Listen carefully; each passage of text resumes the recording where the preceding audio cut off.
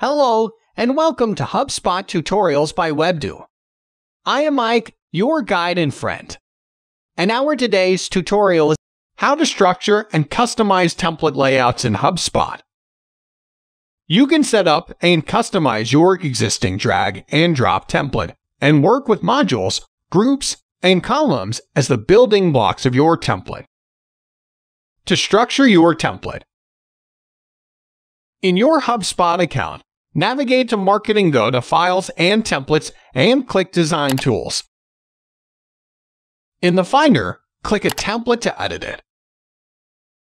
To add a module to a layout, click Add at the top of the Layout Inspector. Search for or select a module, then drag it to the location you want the module to render in the layout. Dragging modules on top of other modules will either create columns or group the modules. To change the width of a column, hover between the modules and click and drag horizontally.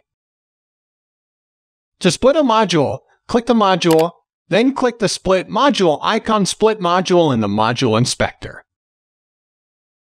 To delete a module, click the module in the Layout Editor. Then click the trash can icon Delete in the Module Inspector. That's how you can structure and customize template layouts in HubSpot. Thanks for watching.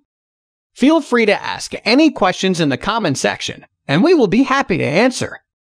If you liked the video, give us a thumbs up and press the bell icon to subscribe to our channel. To know about our HubSpot services, visit us on www.webdo.com.